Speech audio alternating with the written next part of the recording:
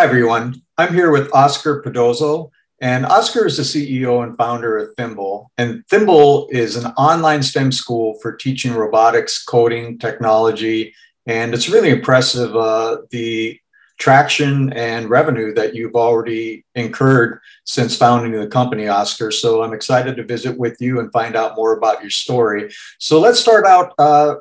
Let's talk about your background. Share with the investors and people that are watching this interview as far as, where you came from, that journey of where you started out education-wise and now having become the founder of Thimble. Definitely. And thanks, Jerry. So nice to meet you. So a little bit about myself. So I'm originally from New York City.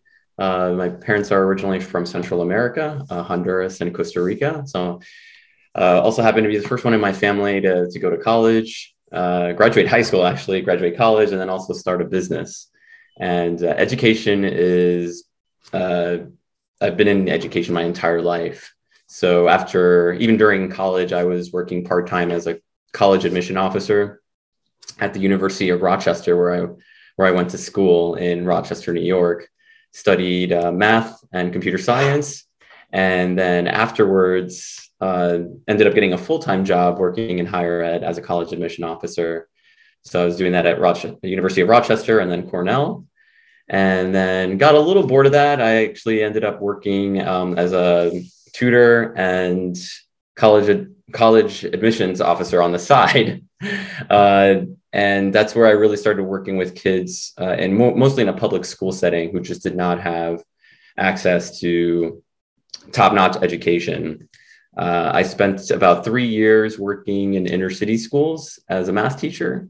And that's when I realized how problematic the education space is. And that's when I knew I wanted to spend most of my life working in education. And we just didn't have the programs in place at the school or district to be able to provide top-notch programming for these kids.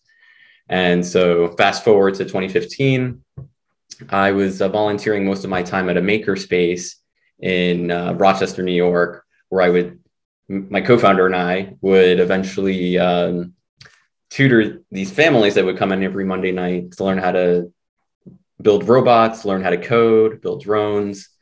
And after about 2 years of doing that, we had a list of about 300 families who wanted us to tutor their kids, which was just impossible because that's a lot of people to tutor. So we ended up proposing an idea around Thimble, which at the time was just an idea, but we would create these projects and video record ourselves teaching these lessons. And that's really, the connecting the dots, at least that's how we got the idea started. And tell me how the name Thimble came about, because we talked a little bit about that. Yeah, definitely. I was kind of a geek in high school. I did robotics all throughout middle school and high school, and was part of a team. One year we were part of this competition where we had to build a robot from scratch, and then at the end we had to design and sew clothing onto this robot, which was pretty weird for us at the time. But we ended up doing that, and the robot worked great. The only thing we hadn't accomplished quite yet was sewing the clothing onto the robot. And none of us had any experience sewing before. So on the day of actually putting everything together, we were sewing and we kept cutting our fingers. And one of my teammates' moms happened to have thimbles in her purse. So she gave us a bunch of thimbles to successfully sew this piece of clothing on. Well, anyways, it became an inside joke, and we ended up calling ourselves the Thimbles for a while until we graduated high school. And when I started the business, Thimble was one of the contenders for the name of the business, and that's what I ended up going with. That's a fun story. Yeah. Thank you for sharing. So let's kind of dive into what Thimble does and what you're about. And I'd like to start off by first asking you, Oscar, if you could do what we call in the industry, a quick elevator pitch, maybe, a minute, a little over a minute, just kind of going through all of the key points of where, what your startup, the problem, solution, go to market, revenue, monetization, all of that. Just give us a quick overview, and then we're going to dive into that a little deeper. Yeah, definitely. So Thimble is, at least our vision right now, is to be the world's largest online STEM school for any child. And we do that through a curriculum that we provide for K-12 schools. So in particular, this online STEM school teaches a variety of skills: coding, robotics, technology, any sort of skill that you can think of that's in high demand right now are the types of skills that we teach kids as young as fourth grade. We are working on a younger curriculum, but right now we're focused on grades 4 through 12. That curriculum is made up of a variety of hands-on kits. There's also a lesson software that teachers can use to help students build their projects from start to finish. And then there's also professional training packages for teachers who don't have a background in coding or robotics.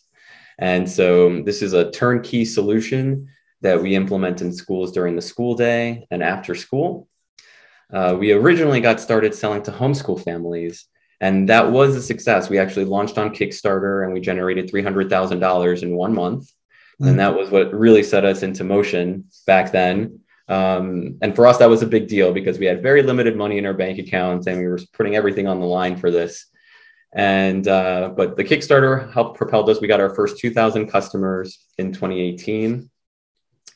And then working with schools had always been in the back of our mind, but we ended up getting a large school purchase that landed on our lap. And for a while, we were working on both the consumer and school markets at the same time. And we learned quickly that it was impossible to do both models very well.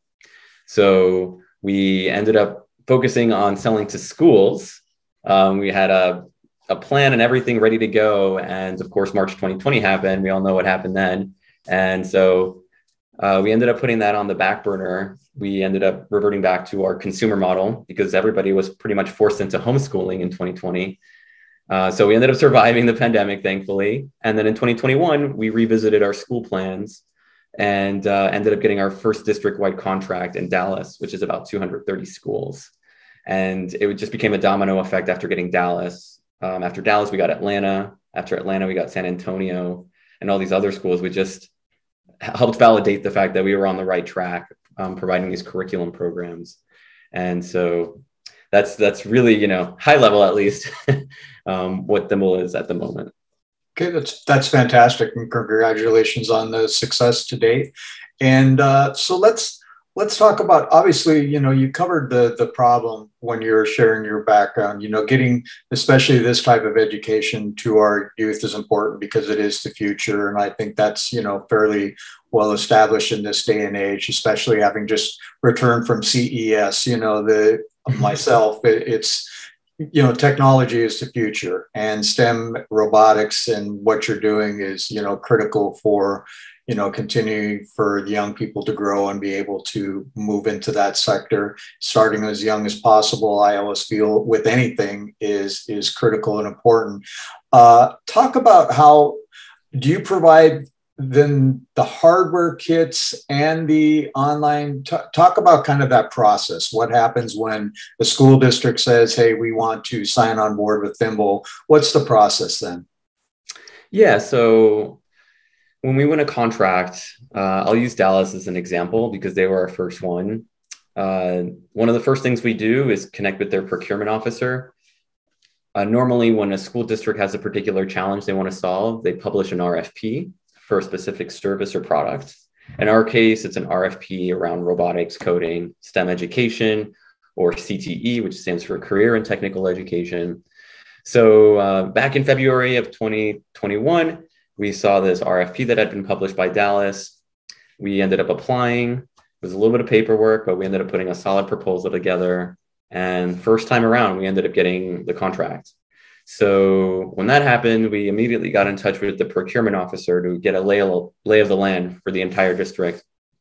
230 schools is a lot of schools. And so what the district ended up doing was identifying all the contending schools that would be a good fit for our curriculum. They gave us the decision makers for each of those schools. There's a budget that had already been allocated for us. And then there is no school board approval that needs to be made because we've won the contract. So what we end up doing is getting in touch with a principal, a curriculum director, or a STEM coordinator, which are usually the three most common decision makers in the districts that we work with.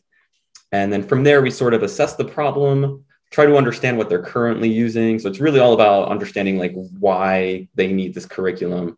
A lot of times they don't have anything, or they want to implement this in the after school program, or they just got funding for a new tech facility, a library, or a makerspace. So depending on what scenario we hear is when we'll come in and provide this curriculum offering for them. The curriculum is a 4-year roadmap. So in the beginning, it's really providing beginner-friendly type projects for the students. We'll usually ask how many kits the teachers need. Normally, it's various classroom sets that they order. And then from there, we'll get an understanding of how many students are going to be part of the program to give us an idea of how many licenses to charge.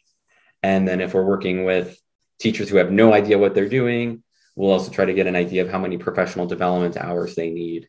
And once we get that entire, once we get all those answers, then we start coming up with quotes and purchase orders, and then we're able to deliver on the program. Okay, those kits that you're referring to, are those kits that you do yourself, or are those outsourced kits that you get from suppliers, providers that fit the need?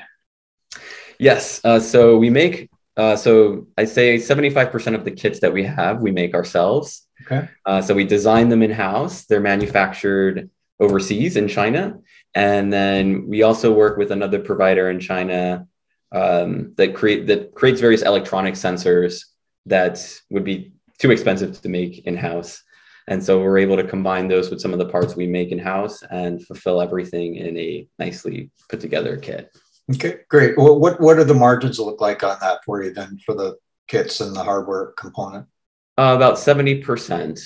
Okay, yes. Fantastic. And I would imagine as you grow and scale, that even can be improved upon or pricing brought down, one or the other, whichever makes most sense at the time. That's right. Yes, we did start off with pricing that was a lot lower, mostly for the consumer side. For schools, we ended up looking at the market to understand how other companies were pricing their kits, and we ended up increasing the price, and we introduced a lifetime warranty for our kits. Great. To justify, a higher cost, and, sure. and that's worked out pretty nicely. Fantastic. So let's talk about the market. Let's talk about the overall market. And I know you have some statistics as far as how many schools have this type of educational program built within their, curriculum. And so let's talk about the size of the market, and also how you're going to be going to that market as you are wanting to scale and grow now. Definitely. So there are about 132,000 schools in the US, both public, charter, private schools. And then there are about 13,500 school districts. So we're mostly going after public schools at the moment. A key target audience right now are public schools that identify as Title I through 5 schools. Title schools are all categorized by the level of need within a district. Title I, for example, would be focused on schools where there is a high number of economically disadvantaged students. And so those are specific schools. About 33% of public schools have a coding and STEM program. So those are the ones where we're focused right now. But that does not limit us to other schools like charter schools, which are basically public schools as well, but private schools. And then that's just in the US. There's also a market outside of the US as well, just based on conversations we've had in the last 3 months. That could be something that we scale into over time. But for now, we're just focused on the US. Sure. Great. So how are you going to grow this and scale this as far as your go-to-market strategy then? Well, last year we had 0 contracts. Right now we're sitting on 21. Most of them, I'd say 15 out of the 21 are in Texas. So our strategy right now is to focus on southern states, particularly Texas, because Texas alone has about 1,200 school districts. And in Texas alone, we could grow 10x. And so But the strategy is to focus on Texas and then build a groundswell. Florida is our next state, and then California. And then the idea is to then start to take over the entire US. And is that strat? I'm sorry to interrupt. Is that strategy based on statistics as far as the presence of STEM or interest in STEM, then why those specific states are where you're looking at? A little bit. There's a little bit more funding allocated for STEM and CTE, in especially in Texas. And it's such a different conversation when we're doing demos with those schools. You could just tell that there's a high value placed on STEM education and making it accessible, not just to kids who know they want to do this, but to kids who have no idea what this is at all. And whereas up north, a little different, it's a little bit of a tougher sell. There's still a need for it. It's just we're going where there's a path to least resistance, and that's where it is right now. But that strategy has helped us win these other smaller ones in Texas, places I've never even heard of, like Ysleta, Texas, and there's another one that I would never heard of before. But these smaller ones like Waco and Fort Bend, Fort Worth. These are where we're winning these various contracts, and we just submitted one in Houston, which is like top 10 school district in the U.S. Great. So talk about your revenue model. How does the revenue work as far as pricing on your chart, the hardware, the kits are paid for, there's a licensing fee. Can you kind of just give us an overview of the cost on what those are, and talk a little bit then about how what the revenue you have incurred over, especially 2021, based on your program? Yeah, so I would say our model is basically like software as a service with the option to buy hardware.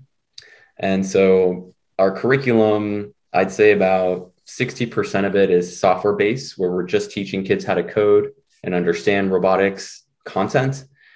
For those schools that want to go the extra mile and have those hands-on experience for kids, we sell the kits.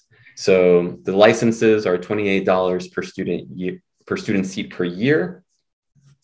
The kits are $149 per kit. And then the professional development can range anywhere from $1,500 to $5,000, just depending on the number of hours needed. But all of that combined gives us a package price that we offer to the school. Okay. And share how the revenues work for you then.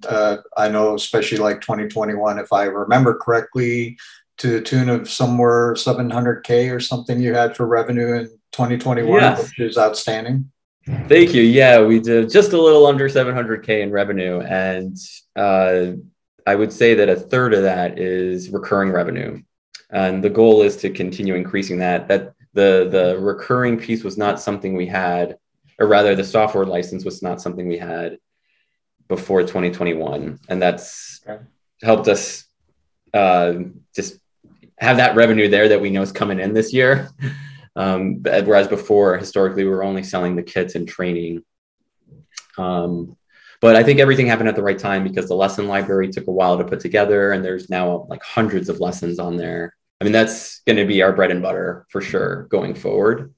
And I could see that being definitely more than a third of the revenue coming in the future. What are your revenue projections over the course of the next 1 to 5 years? So our goal for this year is to hit a little over 2 million in revenue, and that's providing that we sell into 175 schools. The average purchase price is around $15,000, although the highest purchase order we've received to date is around $70,000, just to give you an idea of how large they can be. But fast forward at 5 years from now, we're looking at least numbers that we're projecting that we'd like to hit range anywhere between 40 to 60 million in revenue. Now, I've put together some projections. There's a worst case, base case, and best case, sure, just depending on each of those numbers. There's one that's, our worst case scenario assumes that we're not going to hit numbers that high, but I'm looking at obviously the best case, and that's what we're really shooting for. Okay, great. And so, we kind of covered the go-to-market, what the market's like, your revenue, what you're doing as a company. But as we know, the STEM space can be a crowded space as far as programs that are out there. So let's talk a little bit about the competition and who you're looking at out there that are doing similar things to you, and kind of share a little bit about that competitive market. Definitely. I would say the market can be bucketed into three different, or you could probably place these competitors into three different buckets. Is probably the best way I should word that. You have your Khan Academies of the world, then you have your kit providers of the world, and then you have your live classes, live tutoring companies of the world. And we're sort of like at the middle of each of those circles. I would say one, our niche is computer engineering and advanced programming. So to be able to teach that, you have to have an expertise in those. A lot of our competitors teach that very, very on the surface.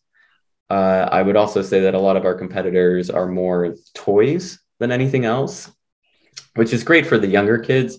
But I would say you're going to want something that pushes the envelope for those older kids who have developed an interest, where we are teaching high school, college level material in middle school and high school, and even allowing some of these students to earn certification so they can go on and get internships down the line. And the curriculum, I would also say, is comprehensive in the sense that when you're done building that first robot, it's not like a one-trick pony where there's no longer anything else you can do. When you build one of our robots, there's always something else you can do after that. And that's one of the big selling points or buying points for a lot of the schools that we talk to, is there's that streamlined program that spans multiple grade levels and not just one. So, when your fourth graders graduate this year, there's going to be even more stuff they can do with us next year, and so forth. Sure. Okay, that's great. So let's move into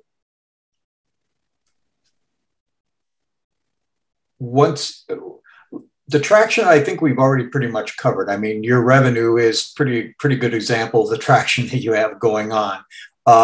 Do you have some LOIs or deals in place right now moving forward into 2022, or things that you're excited about that you would consider helping get to that $2 million goal? Yeah, the fact that we have more pipeline than we can handle right now is the truth. And out of these 21 contracts that we have, we can only service 8 of them. We don't even have the bandwidth to reach out to the other districts where they're waiting for someone to sell them this curriculum. And so you pair that with the fact that we're winning 2.5 district contracts per month. So I'm excited about 2022 in the sense that I plan to win 30 more contracts this year, which, at some point, like one thing I learned very quickly is like, okay, I need to go and fundraiser. We're leaving a lot of money on the table. Because at some point it becomes irrelevant how many contracts you win if you can't service them. So sure. That segues us into, let's talk about the raise then, and obvious partially here why the raise is needed. So talk about what you're raising and what those funds are going to go to, and a little bit about the terms of what you're looking at for that. Definitely. So we're raising $1 million seed round on a safe note. And we're going to use that to continue to build our business development and sales team. I took a little bit of a risk hiring 3 people to add to our sales team because it was just me initially. And while I enjoy it, I wasn't spending 100% of my time on it, which was hurting the business. So I brought in an SDR, or a sales development rep. I brought on a sales rep. And then I brought in a customer success person, which almost acts as an account exec to help nourish the relationship and expand revenue over time. And that's been huge for us. Normally selling season is January through July, which is what we're in now. But we ended up doing most of our revenue last year, July through December, mostly because we just didn't have a sales team beginning of last year. But so a good chunk of the round is going to go towards building out the sales team, bringing on curriculum and technical expertise to continue building the user experience and the amount of content on the lesson library. which is tied to the recurring piece that I was talking about earlier. And then the rest is going to be used for marketing, just developing a budget for reaching out to teachers and administrators. There's just so much that we're not doing to get in front of schools that we could be doing. And that's where we're going to be spending most of our time this year. Sure. And for anybody that's viewing this, of course, the deck will be available on your profile, the Startup Story profile, so people can see a little more detail on all of this and see how the fund usage is going to be broken down.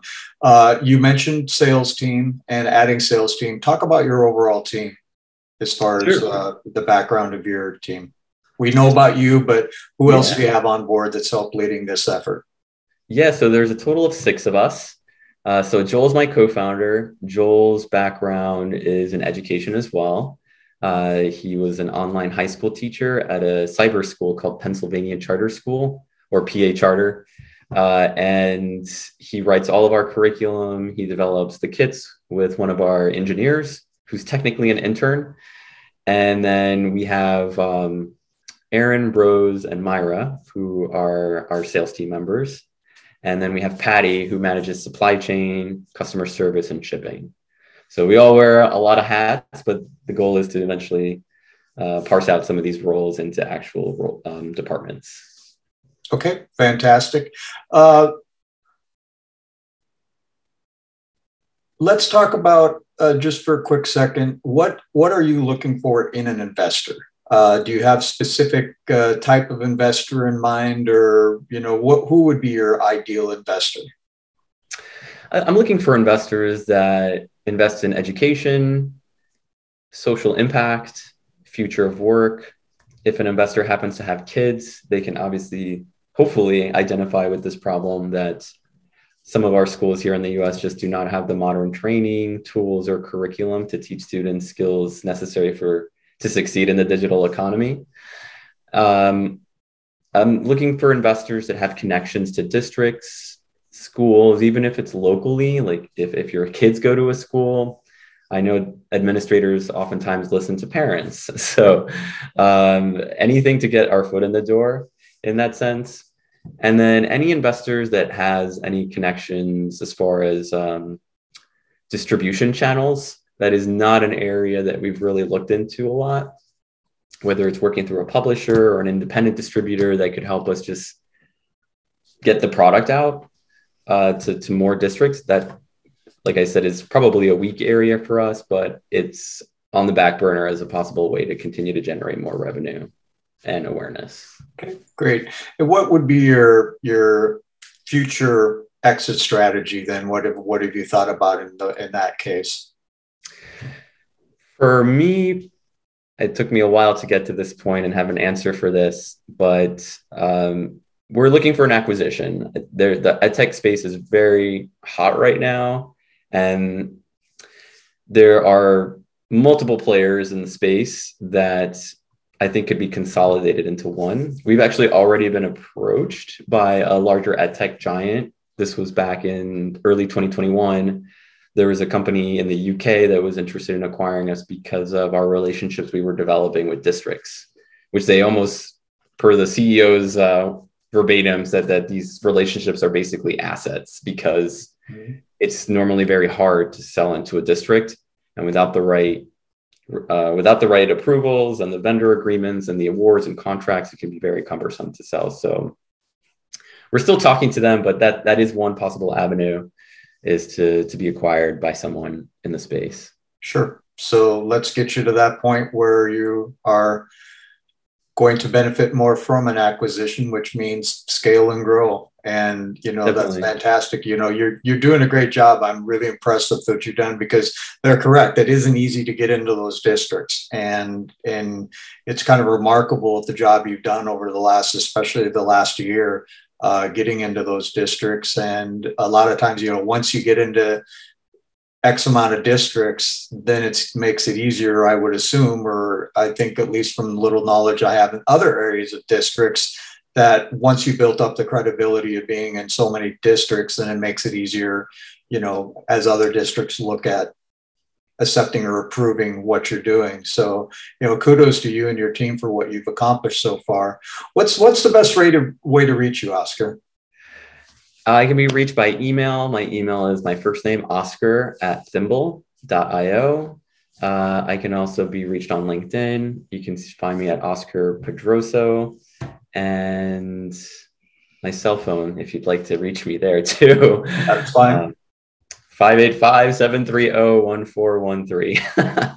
And that information will also be scrolling on the video as people are watching it. So if they didn't catch that from that, they either can reverse or it'll be on the screen. So that'll be available for the people as well. Is there anything else you'd like to share? Do you think we might have overlooked, or?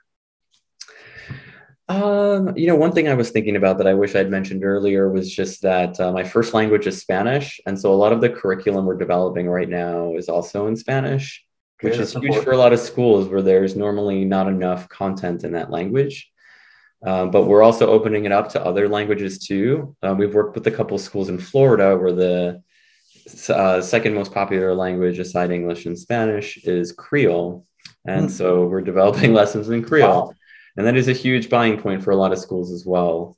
And so we're gravitating to what we keep hearing is needed.